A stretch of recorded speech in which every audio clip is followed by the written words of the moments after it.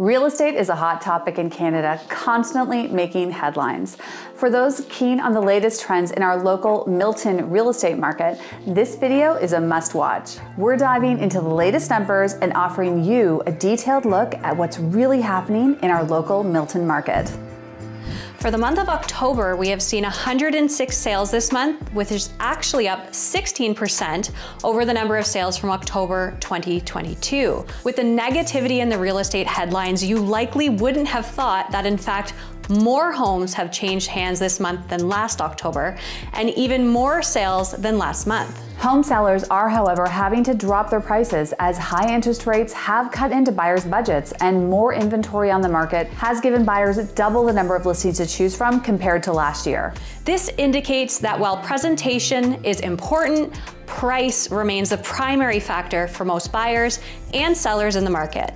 The average sales price in Milton is now sitting at $1,036,000. This is down 1.7% over last month. However, we are up over last October by $5,000 on average. Buyers opting for fixed rates will be pleased to hear that we are starting to see a decrease in fixed rates for insured mortgages.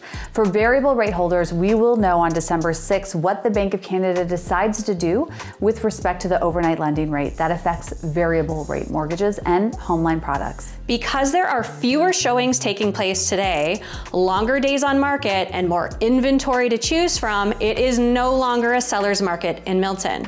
We are in a balanced market where negotiations happen, conditions are in offers, and many buyers are cautiously weighing their options. For sellers in the current balanced market, you must align your strategies accordingly. Although some homes still sell above asking price, if priced attractively, the norm is shifting towards setting prices closer to their market value and being prepared for negotiations. When coming on the market, it's crucial to control all manageable factors, such as presentation, marketing, and showing of your home to optimize its appeal and potential success in this market. For buyers, if you're buying in this market, it is nice to have choices.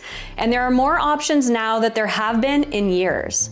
The homes that are presented well and still priced properly are selling. So waiting too long on some homes may result in losing out.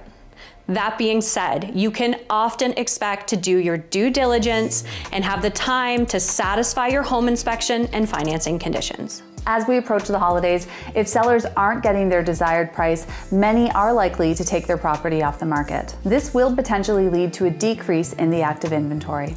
It will be interesting to see how this plays into the dynamics of supply and demand in the coming months. We'll be keeping a close eye on these developments and bring you the latest updates. Remember, whether you're buying or selling, understanding the market is key to making the best decisions. We're here to help.